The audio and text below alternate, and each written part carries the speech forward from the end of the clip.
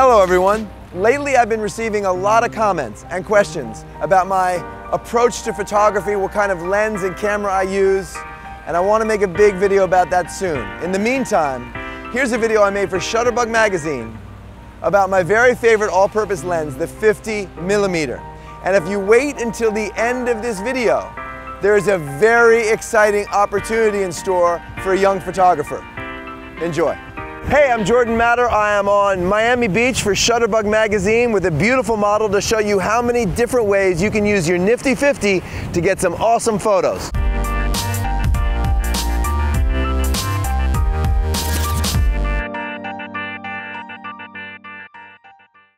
A lot of times you don't feel like carrying around all your gear, especially if you're trekking on the beach, into the ocean. You just want one lens. My choice is the 50mm f1.8. It's inexpensive and it's a great all-purpose lens. Usually when I teach a 3-day workshop, the first day is dedicated to just using a 50mm lens. And what I found is it frees up the photographers immensely because they're no longer worried about which lens to choose, and instead they're thinking purely composition. If you want to do a beautiful portrait, set it on f1.8 and put the autofocus on the eye closest to the lens and shoot away. Try shooting an environmental portrait with your 50mm at f1.8 and then shoot it again with the 200mm at f2.8. What you'll see is with the zoom, it compresses the background and blurs it out to such an extent that you can't get the context. The 50 will still blur out the background, but you get a much better feeling for the environment around the subject. Here's a really cool trick for your 50mm lens.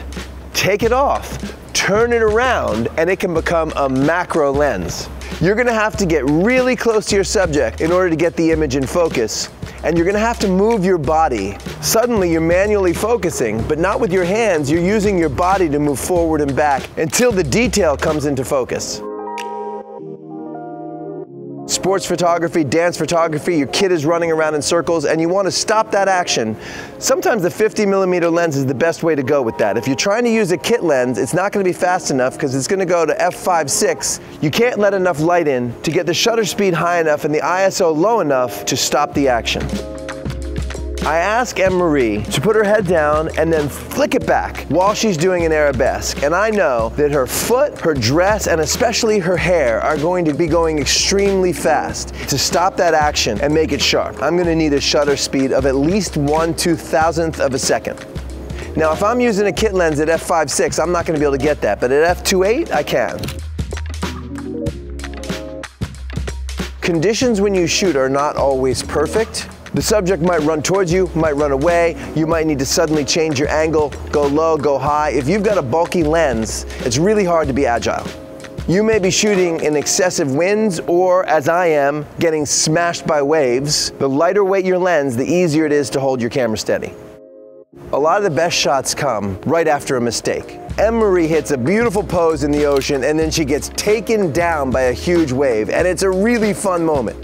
Her reaction is priceless and I want to shoot it. She stands up, she's perfectly composed, but as she moves closer to me, if I'm shooting her at 200mm, she's going to be out of focus and out of the frame as soon as she moves. The 50mm allows me to keep her in the frame and the composition is still beautiful. You cannot construct that kind of spontaneity, but you want your lens to be able to keep up with it.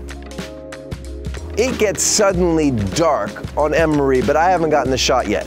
I'm also asking her to kick her leg up, which requires I freeze the action, which means I need a high shutter speed and it's dark, so I have to shoot that at f1.8. The wider open the lens, the more light it allows in, the more it enables you to shoot in the dark. With a kit lens, you're done at dusk. With a 50mm at f1.8, you can keep shooting into the dark. That was a lot of fun. I just usually have so many lenses with me wherever I go, and this time I just had the nifty 50, and the shots were fantastic. All you need is a great model and a 50mm lens and you can get a ton of awesome shots.